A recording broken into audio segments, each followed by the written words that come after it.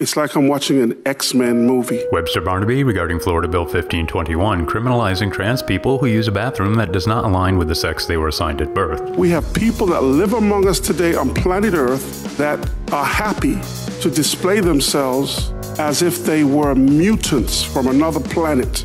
This is the planet Earth, where God created men, male, and women, female. The Lord rebuke you, Satan, and all of your demons and all of your imps who come and parade before us and pretend that you are part of this world. Meanwhile, in reality, my name is Kaleb Hobson Garcia.